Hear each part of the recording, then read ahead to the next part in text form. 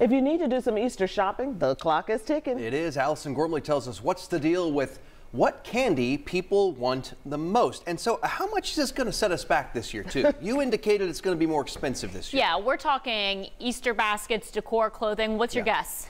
Oh, boy. All of it. 175. All right, well, not quite, but a little higher. So Americans are expected to spend an average of $321 this Easter, according to a survey by Retail Me Not. That's up from $287 last year. So let's get to the top spending categories. 65% of people say they're buying chocolate candies, 48% say they're spending it on a basket, and 48% of those surveys said they're spending it on Easter eggs. Trailing behind those categories are food, clothing, and decor. Now for our favorite candy. Chocolate robin's eggs came in first. Behind the eggs is the chocolate bunny, and in third place, jelly beans, which kind of surprised me. Yeah, I would have put that at number one. Jelly beans? I would put jelly beans in. No?